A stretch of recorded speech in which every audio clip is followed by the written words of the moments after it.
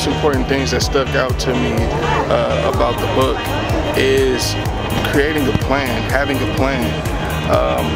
And that principle is just so like foundational. Like if you can't build from there, your whole structure is gonna fall. So having a plan and executing that plan. So like that's what I'm doing in my daily life now, and I'm making sure my plan is strategic. I'm making sure my plan is solid, and that foundation is what's gonna, you know, catapult me to the next level. Like this book is really motivating, and it has me in like a real deep focus right now, and you know, has me motivated to go, get on the move, and make it happen for me and my family. He reminds you, hey, you know, get back to it, you know, be consistent, you know, have a plan.